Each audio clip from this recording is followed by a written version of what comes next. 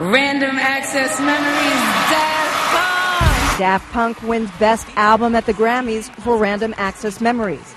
Accepting for the mask-wearing musicians was Paul Williams, who helped produce the album. Back when I was drinking and using, I used to imagine things that weren't there that were frightening. And then I got sober, and two robots called me and asked me to make an album. The group also won Best Record for Get Lucky. This is the one thing that I did not expect the most about tonight. Newcomer Lorde won Best Song and Best Pop Solo for Royals. It is my distinct honor to now ask our participants to exchange rings. Queen Latifah introduced a mass same-sex marriage on stage.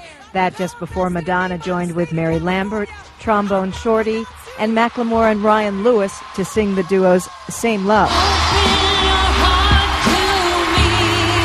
First and foremost, I want to thank our fans, the people that got us on this stage. Macklemore and Ryan Lewis won Best New Artist, one of 4 awards. Surfboard, surfboard. And oh, the Grammy collaborations. Jay-Z opened the show with wife Beyonce.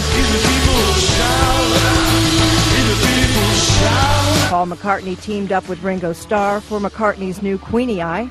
Other highlights? Stevie Wonder with Pharrell and Daft Punk.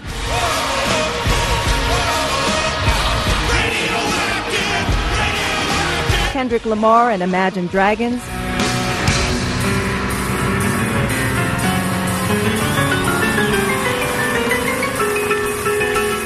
And Lang Lang with Metallica.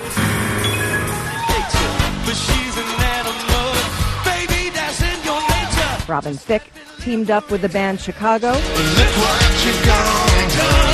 And 9 Inch Nails and Queens of the Stone Age closed the show.